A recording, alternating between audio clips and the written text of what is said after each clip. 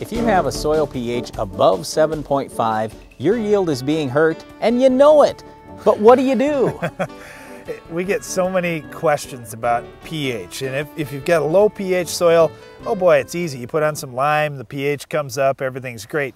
But the high pH is a real challenge. There's no magic product you can put out like a lime on low pH soil. It's going to change things for you real fast. You've got to take that back, Darren. There is one product that will lower your pH just about like that. That is elemental sulfur. Now, I don't think you're going to want to spend the amount of money you would probably need to take an 8.5 pH down to a 7. But if you had a garden, it is definitely an option. Okay, you could put on You could do it for a temporary fix, but it's not going to, for long-term fix things the way that lime can. Lime's pretty good. You do lime every few years and you keep that pH up, no problem. Okay, so high pH, there's no quick and easy fix, but there's a few different things that you can do. The first thing you have to do, like anything else, is look at why you have a problem. Why is that pH high? Has it always been high, or is it moving up over time? In most cases, that pH is moving up over time, so you have to figure out why. Well, the biggest reason why, as we found on most farms, is poor drainage. Poor drainage leads to more salt issues out there, and eventually you have higher pH problems. Fix your drainage, and usually that fixes the soil pH issues. On our farm, we've had a lot of high soil pHs, as high as 8.5 on our farm. Terrible crop, everything. We put some tile in, we do some zone building, we get the drainage improved.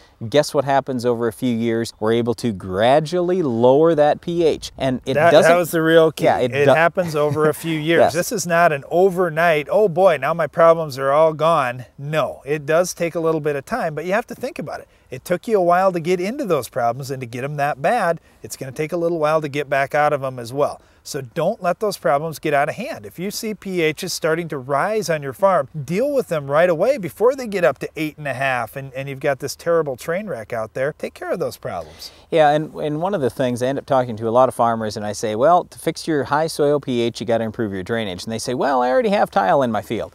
And I just ask them, well, how close together is your tile? What's your cation exchange capacity? How heavy is that soil, basically? What I'm getting at here is, if you've got really heavy soil, like where we're standing right now is tremendously heavy soil, and if we were going to properly tile this field, we might have to have tile 25 feet apart. Well, that gets really expensive. So you have to kind of weigh this thing out on your farm and just say, well, there's a trade-off here. I might have to spend $1,000 an acre or more on tiling. I'll guarantee you, if I was renting the ground, I wouldn't invest that kind of money in tile. If I owned the ground and I knew it was tremendously productive ground, I might just do it. The other way you can do it is do it over a period of years, phase it in, and you're in much better shape, you're raising better crops. All right, here's a lot more common problem than that. And yeah, you may have tremendously heavy soil, you may need tile really, really close, but maybe you've already got tile at 40 or 50 foot spacings out in your field, and it's still not enough, it's still not keeping up. The first thing that I'm looking at, and I don't have my shovel today, I guess if you're a regular watcher of our show, I usually have a shovel when I'm out in the field.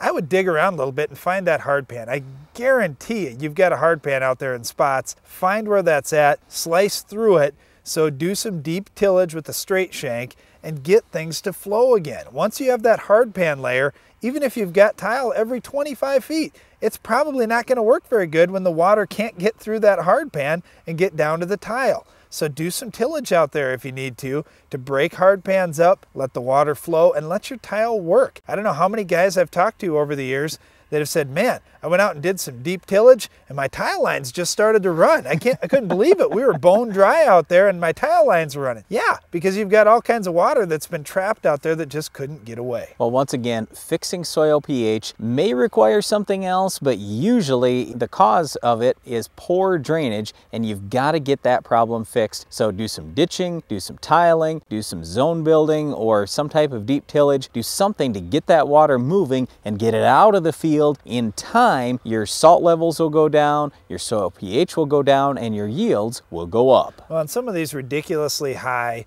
salt level, high pH areas of fields, no weeds can even grow. Please don't use this to control our weight of the week. We'll show you a much easier way to do it coming up next.